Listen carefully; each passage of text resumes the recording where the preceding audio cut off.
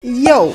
Another funny poll thing happened. Another one. We had these characters killing the votings, but the comments strike again. Fellas really made a good case for the last place contender, so here's a Frieza Optimal Combos guide where we look at his best practical universal combos, unscaled and skilled from his common hits. He has a ton of specific sauce and room for creativity, especially with assists, but these need to be your foundation to maximize Frieza. Since he has so much, I'll keep this one to base form only. If y'all want a golden Frieza edition, then hit that like button and let me know.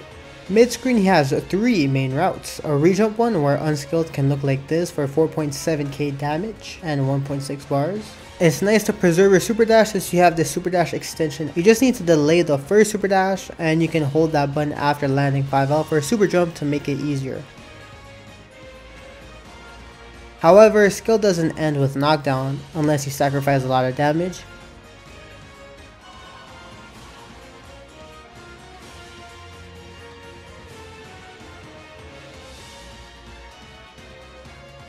And this round isn't the easiest re-jump, so a slightly easier optimal looks like this with his M auto combo, holding S into jump JM for similar damage. Although you do lose some corner carry and a meter. Skilled can look like this for 4k damage, but JM is easier to link. And finally, the super practical 5H key blast into 1S route that helps with meter build and corner carry for less damage at 4.3k and 1.4 bars. Skill does the same and delaying the 5S makes it more consistent. If you reach the corner with any of these, change his ender with 3JS into J2H for more damage as long as it's not too long. Another note, if you get really close to the corner after his re-jump, you can JS super dash instead of J2S. But again, skill is more limited, still giving 3.9k.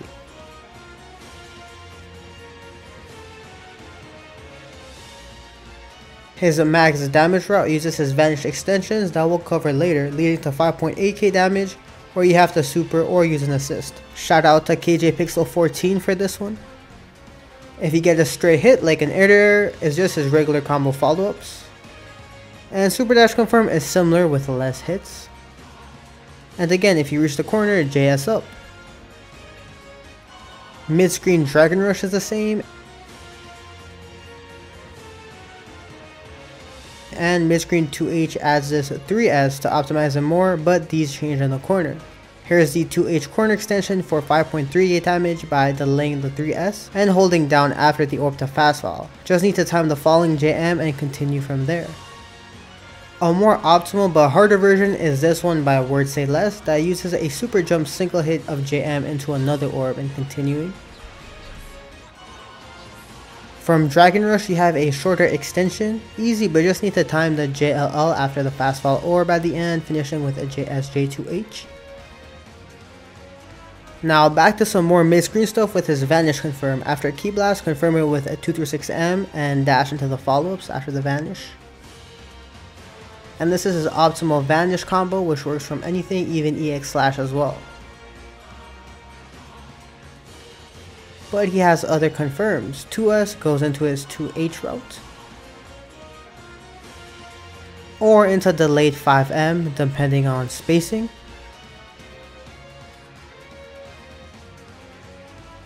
Which is cool to extend with assist, especially if it's from a pressure string you labbed and you know the spacing is perfect so you can continue this combo. 2 and 4S can be confirmed with a few key blasts into the previous 2S route. Which is also a good pattern that works on block as well to get an advantage, so you can play around with that as an option select too. 236S can be confirmed meterlessly as well, like after 5H using his key blast. But the fast version is harder to confirm and it's not always a guaranteed hit, so this route is only if you're super woke for it and if you're like punishing key blast or something. Now for his Vanish extensions, on any hit do J236S and wait until it hits the wall at the end to vanish, which always places you close to the ground, and then go into a smaller Vanish route depending on how long the combo was. So with this you get more damage on super dashes, 2Hs, etc.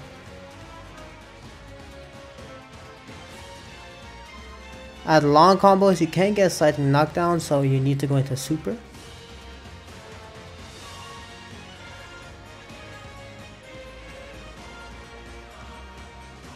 And after really long ones, you'd extend like this for a super.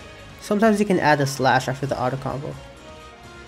Now it's time for the corner. Unscaled can look like this for 5.6k with all these extra key blasts, but less consistent at the end. The first 2M needs to be delayed, and the rest is pressed after the disc comes or goes away, with a slight delay on the last key blast. If you get that first timing right, everything else hits a lot easier.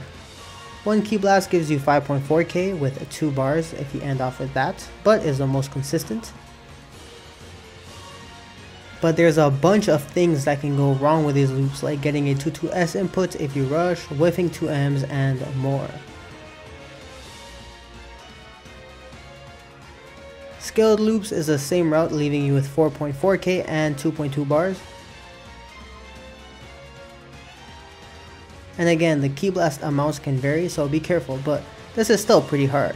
So here's a practical version unscaled for slightly less damage. You need a delay on this 1s and a 5h for it to link.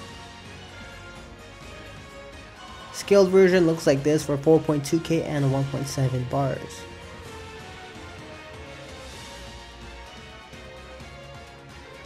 Or just an even weaker route like this with just one loop into whatever, since it has no tricky timings if you can't learn the other ways.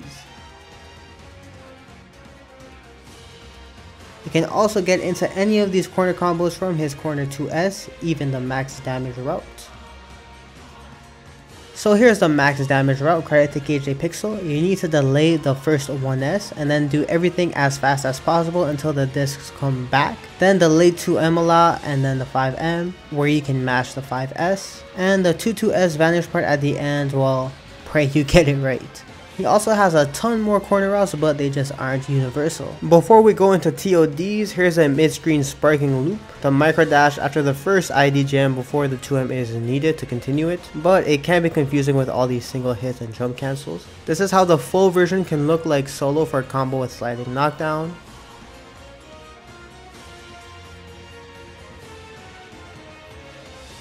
And this is needed for a 2H 1 bar TOD with assist. Shout out to Nobi for these clips. Usually you'd go into golden, but you need 3 bars for that, right? So here's just when you don't have that golden opportunity ready but still want to kill.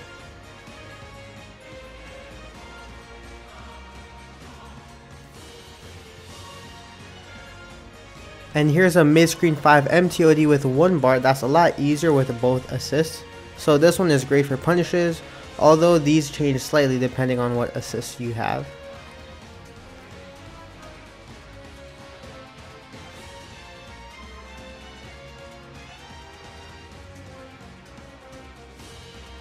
And finally, a pretty hard solo Frieza TOD in the corner, as I usually try to include in these videos when you're alone.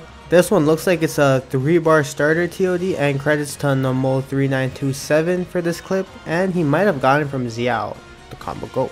Not sure about that. Golden has a ton more and is way more optimal, but we'll save that for next time hopefully. But some tips for this: you need to delay the first 1s into this, get the perfect height with 236s and time a falling JM into 5s, then jump backwards with a JLM. Good luck. Not sure if it's even universal by the way, but it does look pretty sick.